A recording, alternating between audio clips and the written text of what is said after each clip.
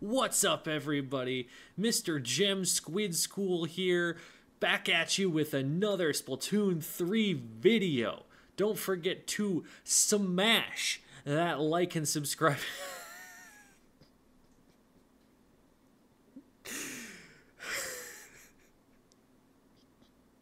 I can't do it.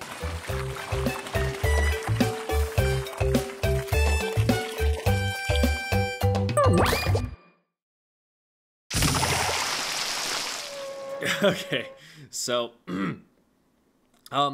if you saw the video from yesterday, you know where we're going here. These are not the sub-weapons that I think are strongest. These are the sub-weapons that I think are best designed, that make for the most fun game. I think that there is a lot of bloat, actually, in the sub-weapons. I think that they could be trimmed down considerably, and that the game not only would still be fine, would actually be improved. Case in point, we'll start with my top tier here. I literally would not mind if the game of Splatoon 3 gave you only a splat bomb or only a burst bomb. Maybe make it so that you could like choose between the two, and that would be a cool amount of variety. I think that's an amazing game.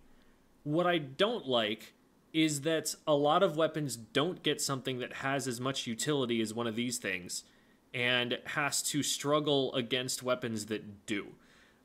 There's such a big deficit functionally in what these things offer compared to a lot of other sub-weapons. And these ones, like, literally any weapon can use them. They're pretty easy to understand, but they're difficult to master. There's so much variety to how you can use them. I think they're just the perfect sub-weapons. Now, obviously, there are some weapons that if you give them, say, a burst bomb, I'm thinking of, the S1 E-liter that had it, probably a little bit powerful on that weapon. And I could see, a case being made that some weaker subs just need to exist for the sake of being able to give them to the powerful main weapons to bring them down a peg.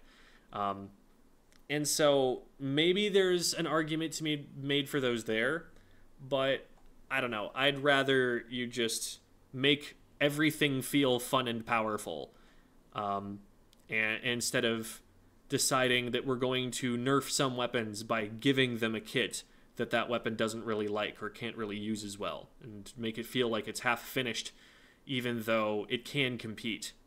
There might also be an argument that, if people don't like bomb spam, that maybe you would prefer not to have everybody have a splat bomb, or, something like that, where they're just going to be bombs flying all the time in neutral, and it's going to feel like a minefield out there. Whereas if one or two of the weapons has like a sprinkler or a splash wall, now it's a lot more manageable and the game isn't going to feel that way.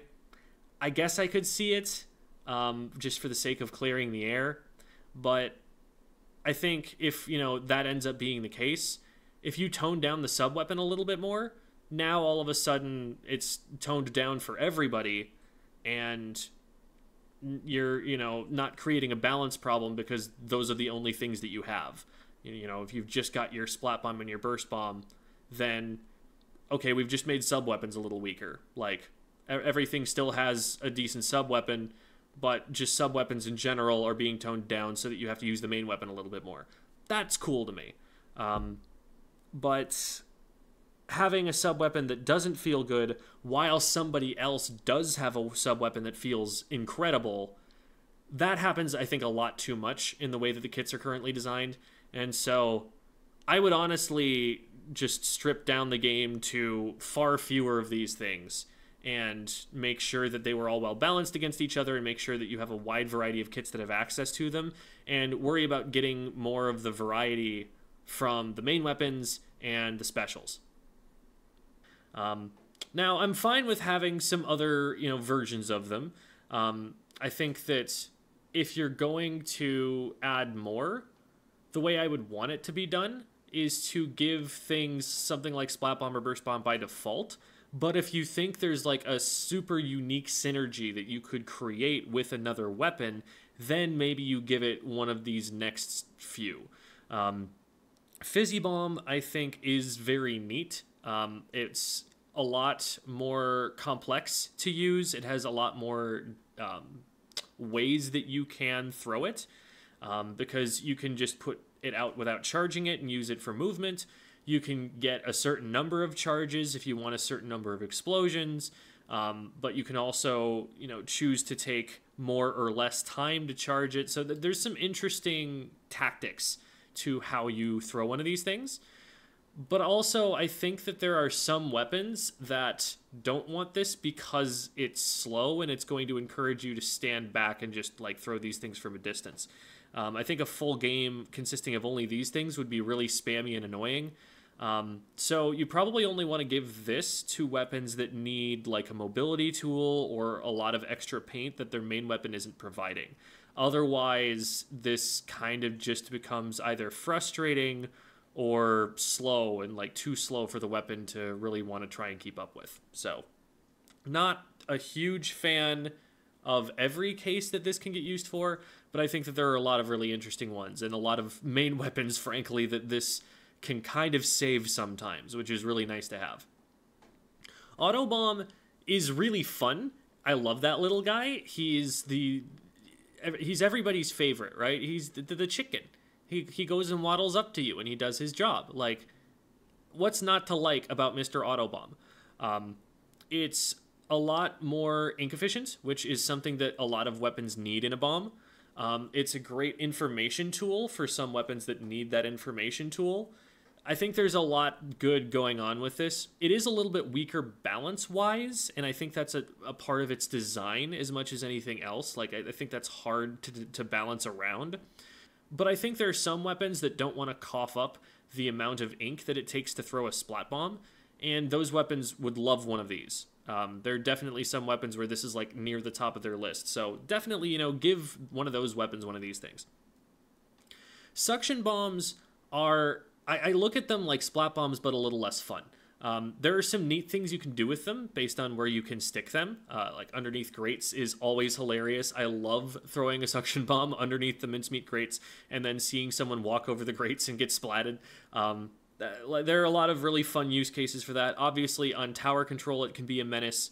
But I think the majority of times that you're throwing one of these, it's just a little bit slower, a little bit more cumbersome, and I'd rather have a splat bomb in a lot of the cases where I'm using this in just like one-on-one engagements or for zoning someone.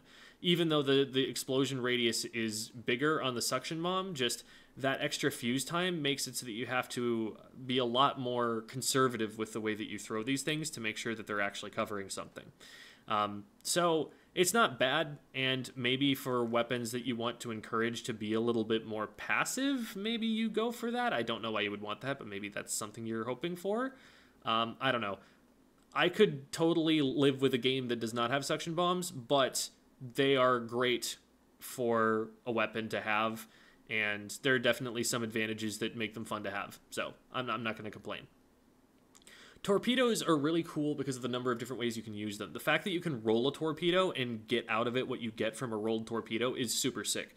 And the lock-on feature is really cool because it has counterplay, but it forces you to react a certain way. It can be useful in that sense, and it paints a lot in that way. And the fact that like you can roll it and then bounce it to keep it in rolled form, it combos with a lot of stuff. I think it's pretty cool. It's tricky because it's kind of competing with Burst Bomb, but kind of not. In the sense that rolling it functions very similarly. Just you're throwing this to get an immediate burst of damage or ink. But I'm fine with having it around, and as long as it never becomes too oppressive, as long as it's never like too spammable or paints too much or does too much damage, I think it's fine, and I think it's in a relatively healthy place right now. So I'm happy having it around. But again, I think this entire tier, if it weren't in the game, I'd be cool with that. Next tier down, these are sub-weapons that do definitely work for certain weapons. I think having beacons in the game can be cool if you build around that and have a plan based on that. I think having splash wall on certain weapons is really fun and engaging. It's kind of like a mini Tentebrella dilemma where it takes a little while to shred and gives them, a lot of defensive ability, but They also have to be careful about sitting on one side of it so they don't get popped immediately by a lethal bomb. So I think it's really cool on certain weapons, but on some weapons, they're just not super well equipped to use it especially well. So something like a 52 gal, perfect. But the X-Blow, there aren't that many things that it really enhances about the Explosher. If it gives it the ability to work against certain backline matchups, then cool, and maybe that's what it needed. But I think that there are a lot of weapons where putting this on just kind of makes it slower or takes away a much needed poke tool that it would really like to have instead. And so you got to be careful about what you give this sub-weapon to. I think there are definitely some cases where you're making the game less fun by including this, even though there are some where you're making it more fun. Toxic Mist has some fun use cases for team strategies. It can be used in, say, Rainmaker to block the rain from being able to push forward. It can be used to set up fights for other people. It can deny certain areas on the map for a significant amount of time, more than a bomb would deny them for. So some of that can be cool, but there aren't that many use cases, and a lot of the time this is just a bit weaker than you would be getting from some other sub-weapon, especially outside of Rainmaker. If you're outside of a mode where something needs to move through a choke point quickly, this loses a lot more of its capability, and it just kind of feels like it's robbing your opponents of their agency, but not so much that it feels strong and powerful and you enjoy it. And why not just put a bomb there instead? So we're getting towards the ones that I'm just like, maybe we just cut this. I like beacons more in a world where we don't have Tacticooler, because beacons feel just kind of outclassed by Tacticooler. Like, why would you run something with beacons when your teammates can just be a beacon and you can have more bombs instead? So it's a little weird in the Splatoon 3 context. I think also with bigger maps, it becomes more useful. And that sort of thing could be interesting. In Splatoon 3's maps, it's generally hard to get someone in, like, behind the enemy team or into a position where, like, letting them super jump would be especially difficult to deal with. So it's a little bit odd here, but I'm cool with it in theory. In practice, there are not that many kits in the game where it has worked out very well. And I would want these used very judiciously, very reluctantly. Next up, at this point, if they just cut them from the game, I'm fine. I do think that curling bombs on, like, 2 weapons in the game are actually pretty cool. Like the Splat Roller and the Sploosh, it's a really important movement tool for them to be able to get in. And that's kind of a cool aspect of its kit. It was cool on the end parries because those weapons benefited a lot from just getting to the enemy team really fast and being able to engage immediately. But Splatoon 3 map design has made that a lot more difficult to play around, and it just feels really lackluster on most of the weapons it's on. L3, are you kidding me? Why did they put that on the L3? The L3 gets so little out of that. The L3 is not a fast-moving weapon that wants to get on top of you. It's one of the last weapons in the game that wants to do that. Don't give it a curling bomb. And the more curling bombs there are in the game, I feel the more weapon kits are likely to just not be that great. So I'd rather they err on the side of just not putting this in the game. Point Sensor can be a lot of fun. It has decent synergy with things like Trizuka for revealing people, and that can be kind of fun. But it feels like you get a little bit more value out of just putting a bomb on that spot if they're all that clumped up and they can be hit there. I don't know. And another thing is that having those players marked, generally, at a competitive level at least, is just going to make those players play more patiently, more passively, wait for it to wear off. And I don't know that that really encourages fun, fast gameplay. I don't know. I think having a little bit more of the element of surprise in the game isn't necessarily a bad thing.